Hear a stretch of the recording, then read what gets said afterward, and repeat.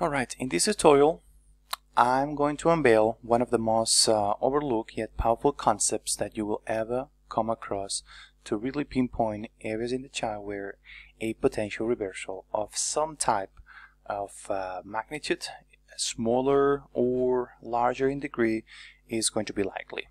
Now, the concept that I'm referring to here in this video is the symmetrical projections, and this is a technique widely used by savvy traders out there to take profits off the table or identify confluences and make decisions around these points.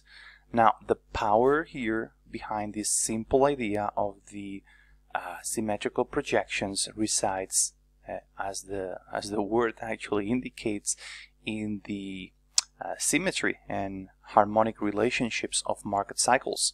So by drawing initially a 100% projection, which is going to require first of all we need to edit the Fibonacci values. So just take a screenshot of my values and replicate this in your own indicator. So this is the very first requirement. We need to edit these numbers in the Fibonacci retracement tool through TradingView, and once that's done, that's going to allow us to anticipate the area or areas in the chart where some type of pause and potential reversal in the price is likely to occur due to mainly three reasons. Number one, deciding control of the cycle takes profits off the table, as I just mentioned in the introduction. Second reason is counter trend positions are going to be added by contrarian players, and also these are going to be price points where limit orders are going to be set by market makers. Now, you are going to be amazed, as I said, at the accuracy rate of this symmetrical projections, and the initially the 100% symmetrical projection and the subsequent 100 sequences that may follow, that also going to be acting as an initial wall that causes, or as a successive wall that causes a reversal, eventually causes a reversal in the trend as a result of the rationale that I just explained, either profit taking, contrarian players, or limit orders, heavy limit orders by market makers. So what I'm going to be doing now is I'm gonna go through a few examples to really build a strong foundation on how these levels get to be drawn, identified, and respected. So let's get started. First of all, as I said, we need to edit the Fibonacci retracement. I've already done so. So notice here that I've got just the 0s, 50s, and 100s, even though the value is not going to be showing. That's what these lines indicate.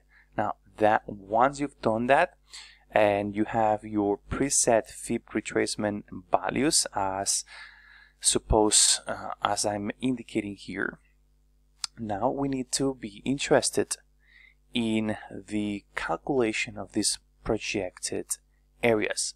So what is very important here is that we should identify at all times, we should identify block or bracketed areas, blocks or bracketed areas, okay? And these blocks or bracketed areas can be drawn so that it allows us to make either an upward or a downward projection. Now, if we want to make an upward projection, we must drag this Fibonacci retracement tool from the bottom to the top of a bracketed area. On the contrary, if what we want is to obtain a downward projection, we need to be dragging this Fibonacci retracement tool from the top down to the bottom, okay?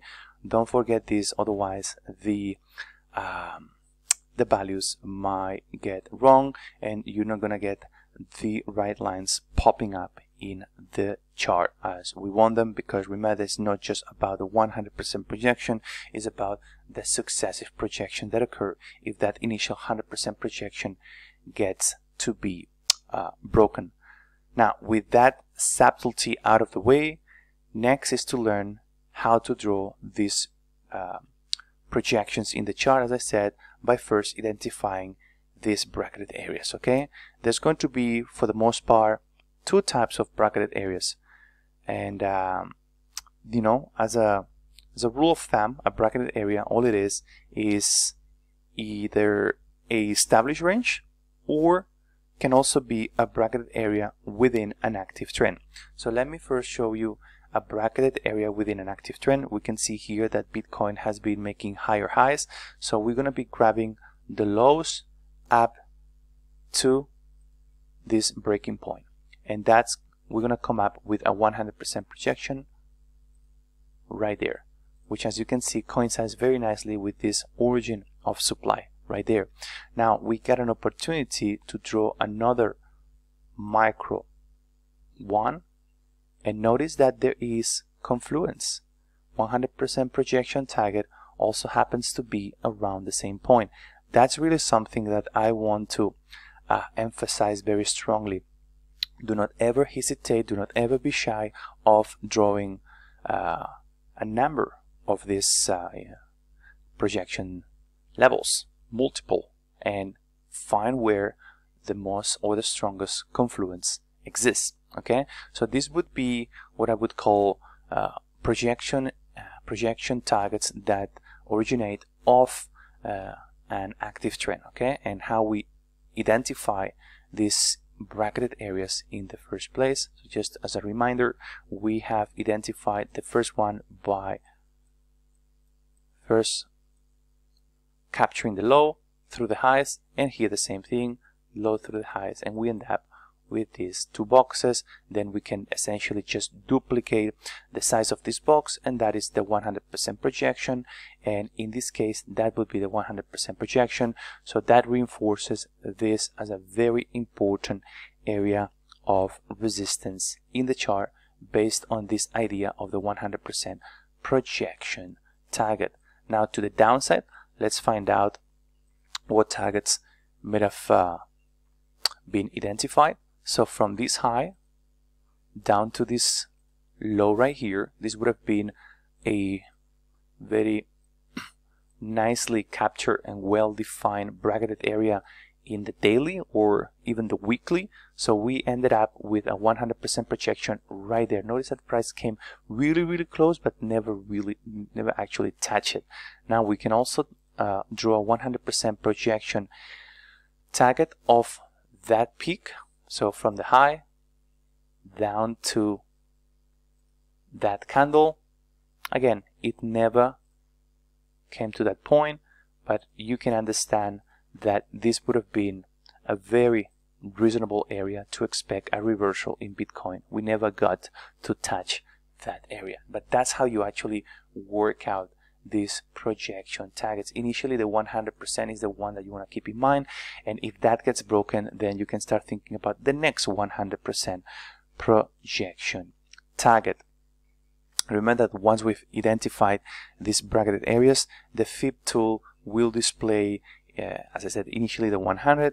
That's the level that we must always assume until proven wrong that a shift in structure may be occurring. Once that has been broken and we find price accepting beyond that 100% projection level, that level tends to act as dynamic support or resistance. Let me show you an example of what I mean here. I think we can go back through this rally and find a few examples. So notice this this rally here. We had price here in this case struggling at the 100% projection. So again, if we had gone long, let's just say at this candle or this candle, and you want to consider taking profits off the table, the 100% projection would have nailed it, really. Okay, just see if we can find examples where the 100% projection gets broken and that actually acts as resistance later. Sorry, as support later in this uptrend. So this isn't a good example. We had an active trend. We can highlight the bracketed area from the lows through the high. The 100 gets to be broken, even the 200, but notice that this candle, that's where the market struggles at that next projection target, eventually goes higher, and not surprisingly, the market actually sells off, but notice where the absorption occurs, and that candle closes for not only one time, but in several occasions it does struggle at that broken 100% projection target that was left behind, with the market here accepting beyond.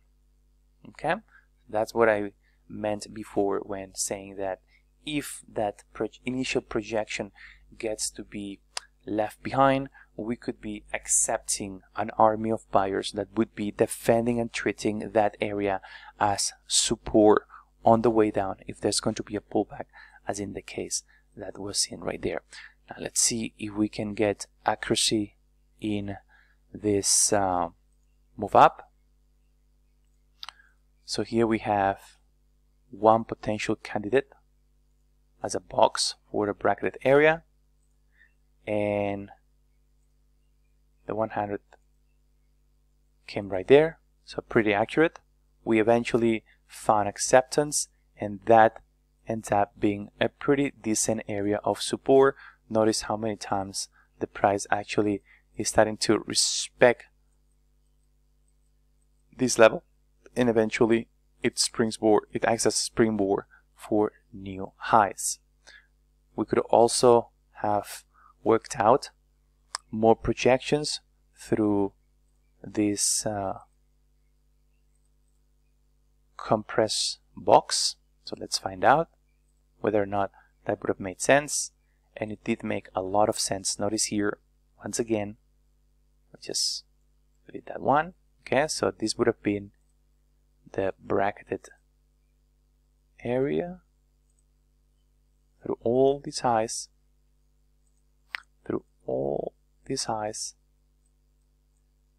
and this couple of lows. Sorry, let me just right there.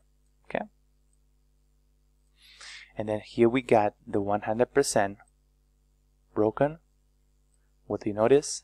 When I retest, boom, respected to the T, and the market doing this run made it all the way to the next 100% projection, 200%, whatever you want to call it. At the end of the day, the main point that it's to be remember is that these are symmetrical targets of this box that has been previously identified. And here it is a very neat and excellent example of all these concepts that I have been emphasizing, all embodied within one example, because we had the 100% projection broken and acting as a support on a retest, and we also had the next projection really acting as that strong area of resistance. Okay, and as I said, never be shy of drawing several of these projections, because the more confluence that you can find in a specific location, the more weight that you should be putting in. Okay, let's just find one more example, see if we can make it work. So in this case, the 100% projection once again initially gets respected right there and eventually broken. And that area, even though it gets penetrated a few times, it does act very nicely as a level of support. Not sure if that's the one that I already went through, can't really remember. So yeah, I encourage you to experiment with this tool and see how many points of confluence you're able to find. Do so in you know, we're going to be taking trades off higher time frames anyway, but this definitely gets to be more and more accurate the higher in the time frames that you go. Otherwise, if you're gonna go and do this in the 5-minute or the 15-minute and you end up having projection levels all over the place, then it's gonna be definitely more tricky, but not our case. Okay, so yeah, these projections are going to be phenomenal for us to get even more accurate and increase our rate of precision when looking for exits in our trades. I hope this lesson has been of value for you all, and I'll see you in the next one. Cheers.